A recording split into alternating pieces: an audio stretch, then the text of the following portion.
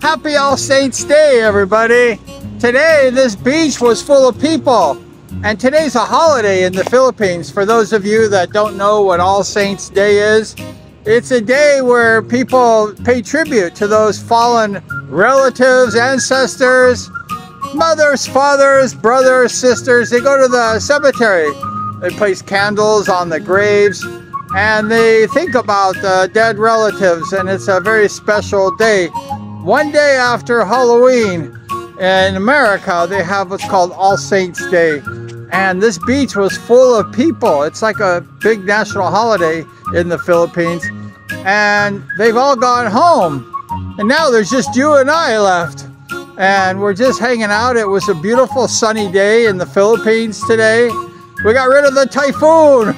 The typhoon Leon went somewhere past Taiwan. And Christine broke up Vietnam. It wants to come back, but we don't want that. We want sunny weather, and it was a nice day today. And we need about 2 weeks of this dry, sunny weather to dry out. So it's really great. We're here at the beach in the Philippines. It's really wonderful. And it's just a gorgeous place. And today, what am I going to talk about? Talk about some of my Filipino friends that were really good athletes. And, you know, I do a lot of motorcycle riding. What's cool about Filipinos is that they're really good athletes. You know, like even in the wars past, the American troops said, I would take a Filipino because these Filipinos know how to fight. Go ask Manny Pacquiao, he knows how to fight.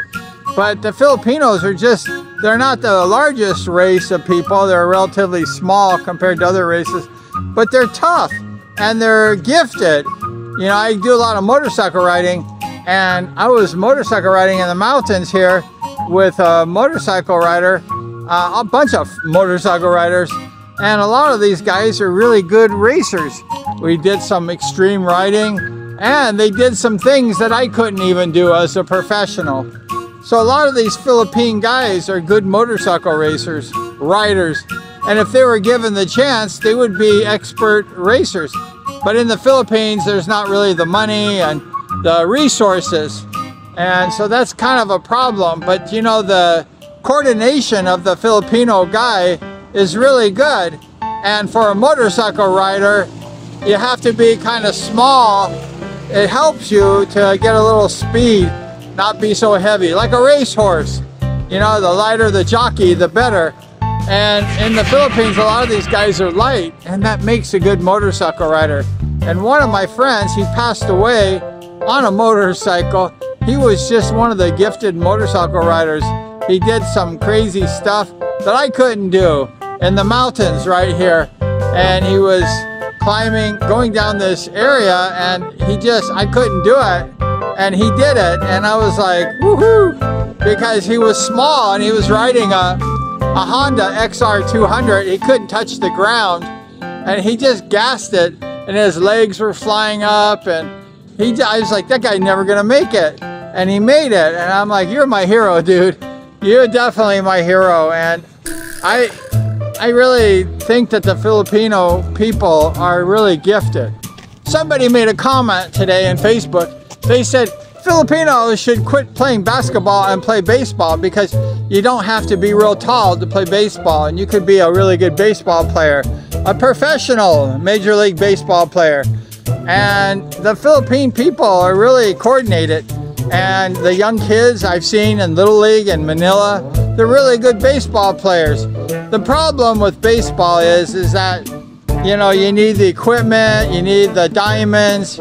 You know, it costs a lot of money kind of to play baseball, and you need the land, and in the Philippines rains a lot. And so basketball seems to be a good sport for a lot of people because it doesn't cost very much money to buy a basketball. And a lot of these barangays, they have indoor covered basketball courts. So they can play basketball even when it's raining. So that really makes it nice. But as far as being professional, it's very difficult for our Filipino guys to make the NBA. It's difficult for anybody to make the NBA, actually. You see the Filipino boxers, like in the Olympics, they're fantastic. And then, you know, the Philippines has really good athletes. And one of the problems is that the resources are not so good. So that makes it difficult for a lot of the people. But I've seen a lot of great Filipino athletes since I've been here in the Philippines. And the Filipinos are strong people. And the boys are good athletes also. I would love to build a speedway track in the Philippines, because these guys I think could be excellent riders, probably a world champion.